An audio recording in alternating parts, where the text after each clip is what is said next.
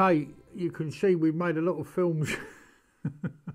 Regis said to me, she said, you're in the same jumper and shirt. She said, you know, normally I'll just dive in and do one. And anyway, okay, so what we're going to talk about today. Another thing that wouldn't be used now, I don't think. But in the day, it was needed. So this one is Metropolitan Mounted Police. And it's a Twitch. I've got one here. There it is. So that's it. Very, very well. I see. The funny thing about this, you say it's you know, I was going to just say then it's crudely made, but in actual fact, it's not very crude at all. If you look at it, because why would they bother turning all the tops like this? You know, all this fancy bit. Don't need that. There's nothing to do with it. And doing what they've done with it, I don't know that you'd need it. This was actually broke when I got it. And I don't know what the wood is, but I feel it's quite hard. But so this was only my attempt at gluing it. I got some good wood glue and I put it in a clamp, and it's held really well.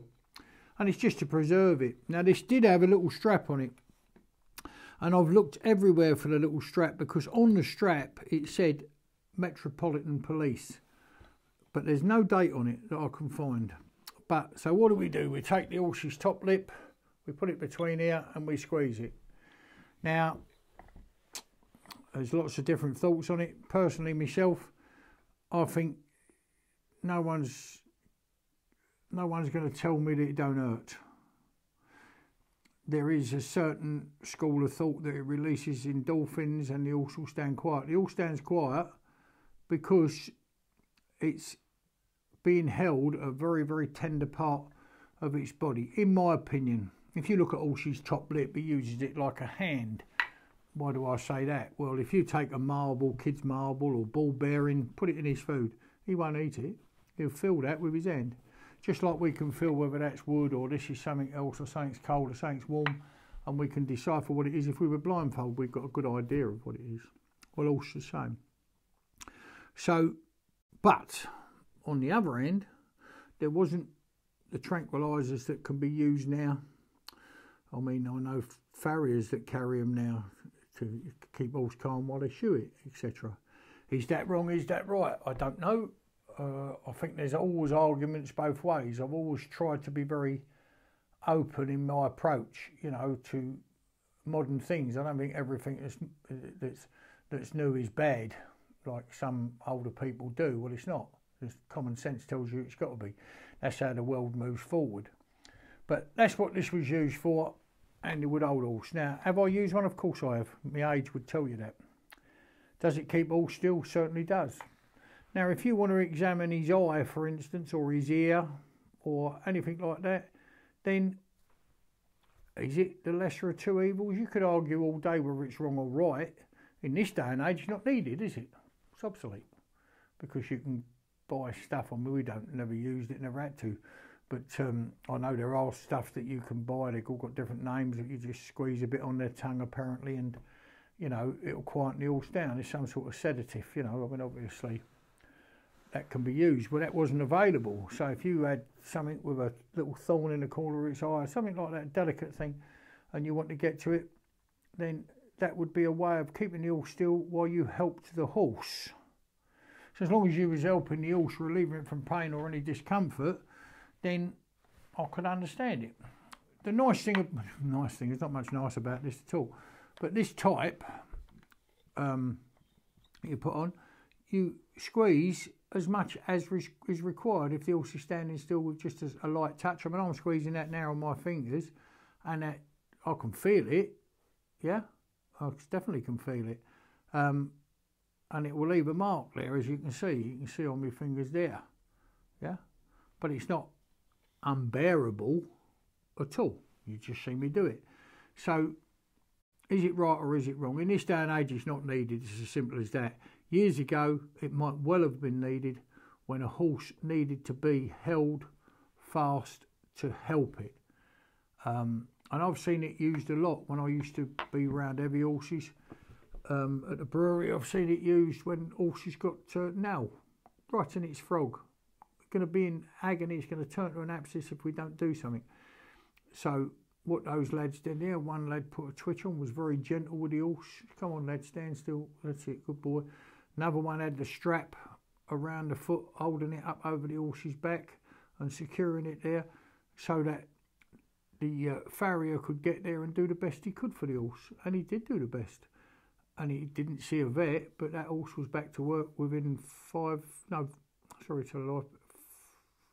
days, I think it was. He was back to work, and they put a rubber pad on him, you know, and cotton wool and something to draw the poison out, and he was back to work and perfectly happy. So to hold him still, to allow him to use his round knife to get in there and do the job, lovely. Why would it be wrong? I've seen another one used for a mastroid down in the horse's ear, and one of the horsemen there, a good old horseman, he said, we'll just do that to him, we'll put him down. And he'd done that, and he burst it, got rid of it, cleaned it all out, got all the mess and muck out, and there was a lot of it. And the horse was so much better, his headache had gone, you could see the horse was in pain all the time with it. Well, in them type of cases back then, I'm not saying that this wasn't used by people when there was no necessity, because it was. I saw that with my own eyes as well, when it wasn't needed. All you had to do was take a little bit of time with the horse and say, come on, good boy, take it steady, let him get to know you, let him get to trust you, take your time around him, and another 10 minutes, 20 minutes longer, and you could do it with nothing on at all. It happened here the other day. I had a pony here the other day, didn't like the sound of the clippers. So what did I do? I let the clippers run, I hung them up next to him in the stable, I put his food by the side of it, and by that afternoon, you know, it's about 10 in the morning, 11 above, about that in the afternoon, he didn't take any notice of the clippers. And he was, if you can believe it or not, was playing with them. You know, moving them with his head and biting them and moving them and like that. We had to take him out just in case he bit the cable. You know.